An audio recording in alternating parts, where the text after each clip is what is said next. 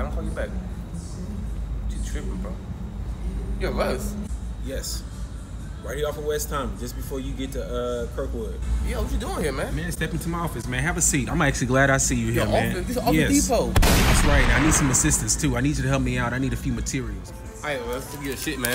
I appreciate it. Clay, you know it's going to be 2 weeks. 2 weeks, nigga? What? No, pay me my money. Clay, I'm not writing no checks out. I don't know what Apple you're talking Pay about. me, nigga. PayPal, I'm not something. paying them fees. I'm good on that. Clay, Wanna play games? Wanna play?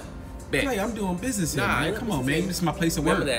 Remember that, nigga. Clay, just stick around, man. Don't go. Stay close. Stay close. I might need something else. Stay close. Nah. And bring me back a calculator, too. I think it's on aisle 9, so I can go over these numbers with this client when they get here.